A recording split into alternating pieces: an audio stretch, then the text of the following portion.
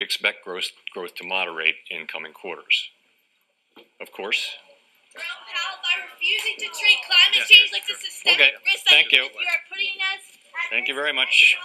disaster. Yes, thank you very much. Climate change Yep. will end. Thank you. Just close the door. Market. We do have breaking news in the cybersecurity world, which is why we're breaking into this interview. So reports say Chinese bank ICBC has been hit by a ransomware attack, and the U.S. Treasury market, as a result of that, has been disrupted. This, according to the Financial Times. We're getting at more right now with Bloomberg's Shonali Basak. Shonali, what do we know? Listen, we have the Financial Times now reporting that ICBC, one of China's largest banks here, was hit with a ransomware attack.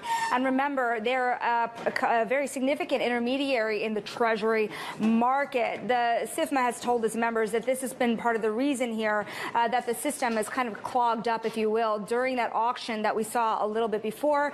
The attack had prevented ICBC, according to the Financial Times, from settling Treasury trades on behalf of other market participants. A large executive at a major bank also telling the paper that such a large party on the fixed income clearing corp creates major concerns, potentially impacting the liquidity of Treasury markets. Now, I don't want to say this type of scenario is like a nightmare here, but it is certainly a bad dream. These are things that people are very concerned about when it comes to big liquid markets, particularly such a critical one to all credit markets in the world, of course, Matt.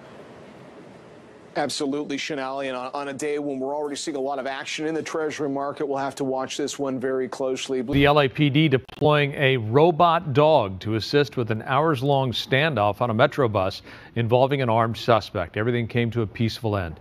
You mentioned this robot dog. This new technology really played a very big part in bringing this situation to a calm resolution. Now, dog to assist, saying the use of this technology really helped resolve the situation without putting any officers or community members in harm's way. Welcome to the Crypto Teacher. And you know I come back with that video just to make you think. Don't forget to like and subscribe to the channel. Support this great content by hitting the cash app and by joining the Patreon. And guys, you heard that correct. Jerome Powell told them to shut the effing door.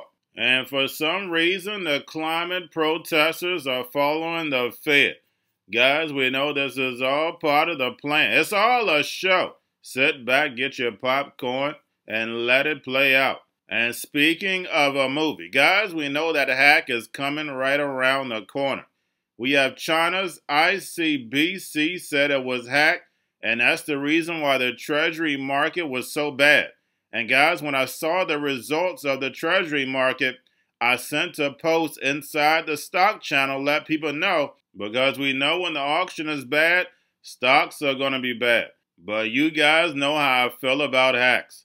And we know nobody wants this long-term paper. The only person buying this long-term paper is Japan, and that's because we're forcing them to. And remember, the Crypto Teacher told you. And guys, we have the robot dog. First, it was introduced in New York, now it's in Los Angeles. And listen to the talking points of the actual reporter. This new technology. It resolved the issue without putting the officer in jeopardy or the community at harm. And guys, we know that's how they're going to sell it. If you're a police officer, get you a new job. RoboCop is right around the corner.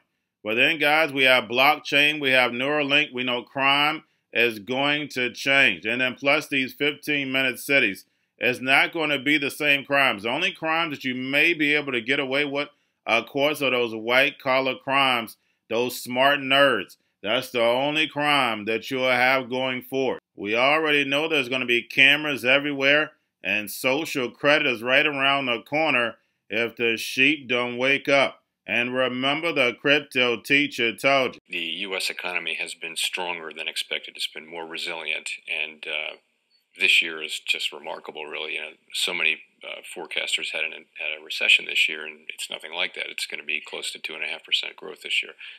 But that's probably, in my thinking, probably significantly a function of strong demand. I think monetary policy is generally working in the ways that we think it should work, which is interest-sensitive spending, asset prices, exchange rate. I think there are some aspects of the U.S. economy where you can argue that it's a little different, and that would be, for example, households who are in low-rate mortgages are not selling their homes, but they're also not feeling the effects of higher rates because they really don't want to get out of those mortgages. Same thing with companies. Any company that had access to fixed-rate borrowing and didn't use that in the last 3 or 4 years would be facing, but there are very few companies that are in that. So it may be that the U.S. economy is structurally a little bit more resilient to interest rates, but I don't think that I don't see at this point anything that seems to be structurally or materially in the nature of a difference.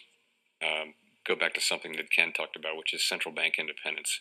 Unsurprisingly, I'm a believer in central bank independence. But it really is just an institutional arrangement that exists because the elected government allows it to exist, and as long as it serves the public well, it's a fine institutional arrangement. And I think it's easy to forget that we have this precious independence. It should be very, very rare in a functioning democracy that you have an institution that has the degree of independence that we have. Of course, we strive all the time to be democratically accountable and transparent. But I think that the temptation to wander into exciting new issues that really are the business of the elected government is a strong one and is to be resisted. And because I think that's when I think of ways that independence could be undermined. To me, that's right at the top of the list. On the implications of higher rates, it's when we move the federal funds rate around, the real point is to affect broader financial conditions, and broader financial conditions then affect the economy, the real economy, in ways that we broadly understand. But so we don't target any one financial condition. We look at broader financial conditions. So it's very hard to draw a direct line from one particular thing like higher bond yields to what monetary policy should do. So the first thing you would look at, though, is you'd look for persistent changes. Even then, and so then the question is, and Gita touched on this appropriately, which is why are longer run rates going up? And it really the reason they're going up really matters. So we have to factor that in. So it's something we're looking at. We're certainly not going to ignore a significant tightening in financial conditions through that channel, but we don't have to decide. We're moving carefully now. We've moved very fast, and rates are now restrictive, and so we're going to be looking at this question, and not something we're trying to make a decision on right now. In terms of I take your question to be why are long rates higher? I think there are many candidate explanations, and 5 or 6 of them. It's easy to get to a half dozen explanations. I think we really don't know. I think one thing to point out, though, is people are experiencing these higher rates are actually affecting people's mortgages. The costs of all their floating rate debt is being affected. So it's having an effect on the economy. You know that the standard thinking has been that this was largely about term premium. Then the question is, why term premium? I don't want to try to dive into all of that today, but it's something we're looking at carefully and just seeing. In terms of you mentioned over tightening, but how are we thinking? So I would just go back at the beginning. Really, the question was to move as fast as we could. As I went through with the chronology, in early 2022, it became obvious that we needed to tighten policy as quickly as we could, and also at a reasonable pace. So we did, and that was the main thing, was speed. The second question was going to be how high to go, and we're still on that question. We're still on the question of a policy stance that's sufficiently restrictive to bring inflation down to 2% over time. The next question will be how long to keep rates restrictive. And so we're looking at, there is no magic to it. We're looking at the incoming data, of course, but really we're looking at the implications for the outlook. It's really what are we learning about the outlook, the balance of risks, and all those things. And we're trying to make a judgment at this point whether we need to do more. And as I said, we did move very quickly. The speed is no longer, the main thing. The main thing now is to try to get to that right level. Of course, we don't want to go too far, but at the same time, we know the biggest mistake we could make would be to fail to get inflation under control. So that's not going to happen. We will keep at this until we succeed. So moving carefully and looking at all the evidence and trying to make smart decisions on behalf of the public. And we had Jerome Powell should have skipped this one. Again, he goes back to the United States economy is in great shape. No recession this year. And the United States economy has been in a recession, and then also the global economy also. And then he talks about the housing market. But we know the Fed is controlling the supply and demand.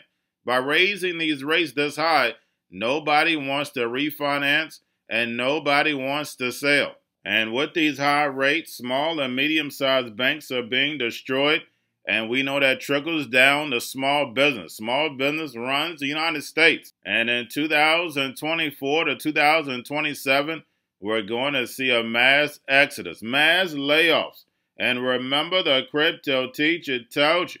And Jerome Powell talks about the Fed independence. And when you look at all the issues that were caused over these last 15, 16 years, you can point it to the Fed. 0% interest rates for almost 10 years. And then turned around and printed $8 trillion.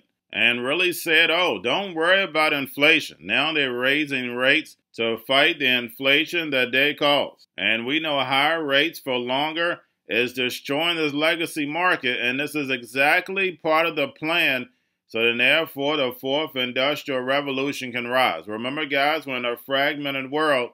So therefore they can bring in these robots, algorithms, and drones. But before that, we got to have a crisis. And that's why we're hearing the drums a beat. And we know there's going to be a big enough event over the next few years. So therefore they can build. This digital transformation is happening right in front of the sheep's eyes. And remember, the crypto teacher told you.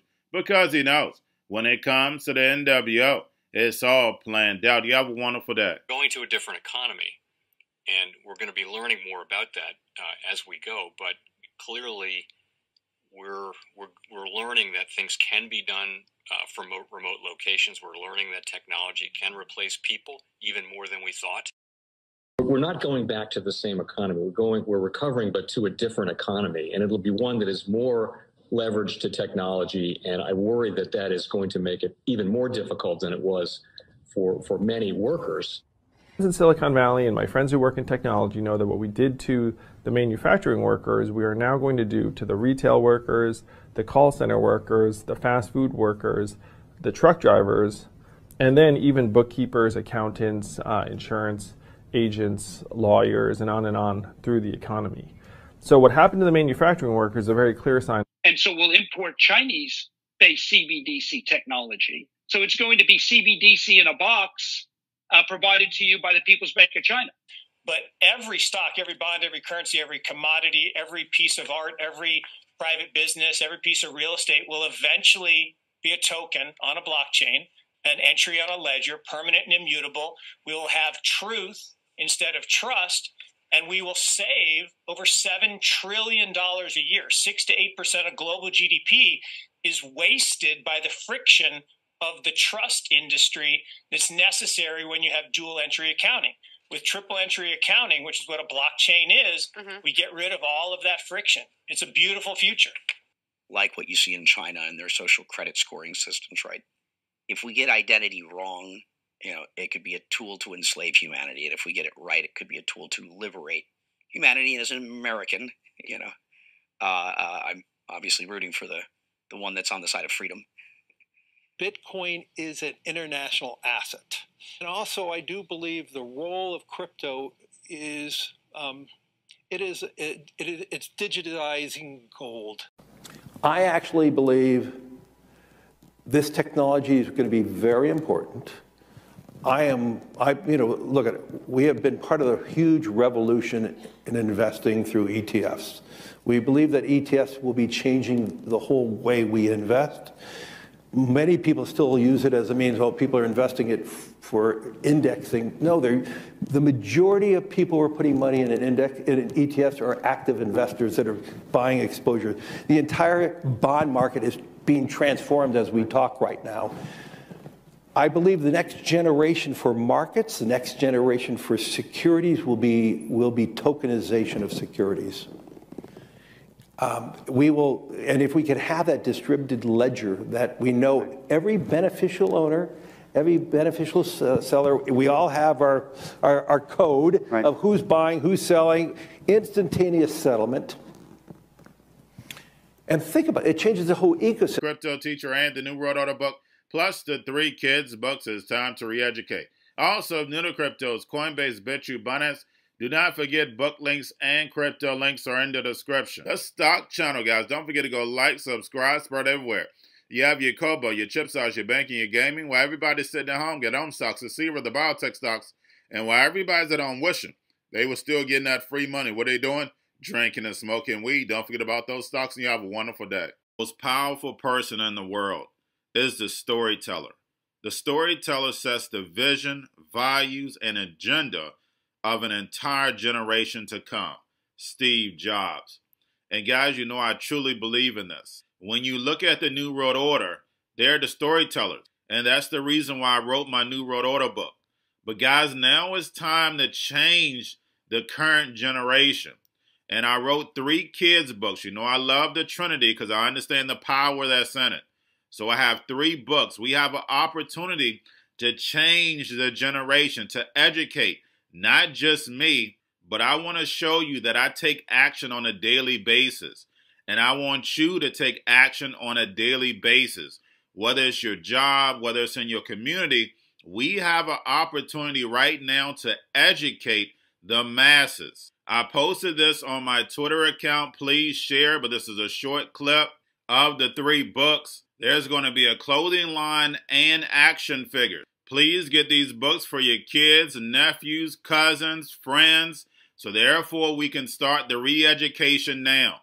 Because as we see, the 4th Industrial Revolution foundation is definitely here. Robots, algorithms, drones, taking humanity out the picture. We have to re-educate. But let's get into the video. Part 1. King Joshua and Grandma Tam save the village. Part 2. King Joshua and Grandma Tam save New York from COVID-33. Part 3. King Joshua and Grandma Tam goes to China. It's mandatory to get part 1, part 2, and part 3 of this series. It's time to re-educate Generation Z.